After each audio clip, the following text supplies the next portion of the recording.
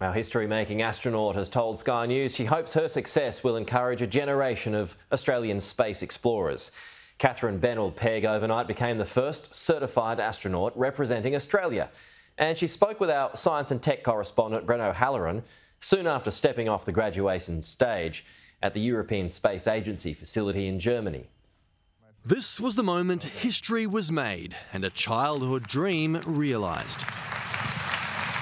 Katherine Bennell-Pegg, who pondered physics while paddling in the North Sydney surf and played spacefarers in the backyard, now a certified astronaut.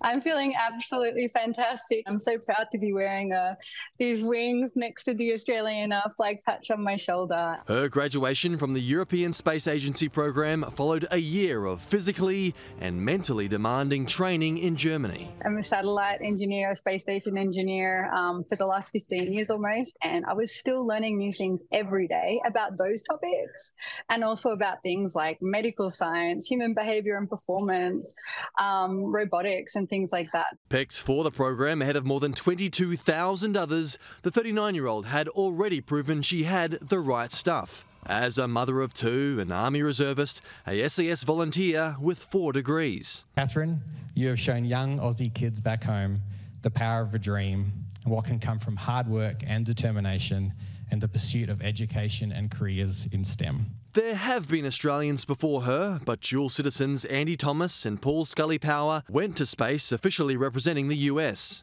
Having an Australian space agency allowed Katherine to have an Aussie flag on her suit, and she's determined to have others follow her footsteps. I look forward to opening doors for more Australians to be involved in human spaceflight in the future. What I really hope for is that I can help lift the level of aspiration amongst young people in Australia to dream big for themselves, for their communities, their families and their country and their world. Now qualified to travel to the International Space Station, she could be picked for a mission as soon as early 2026. But first, a return to South Australia and her work with the Australian Space Agency. What I want people to take away from this is the power of a dream combined with hard work and determination. Almost anything can be possible if you take things one step at a time and you pursue something that you think is worth pursuing and that you also enjoy.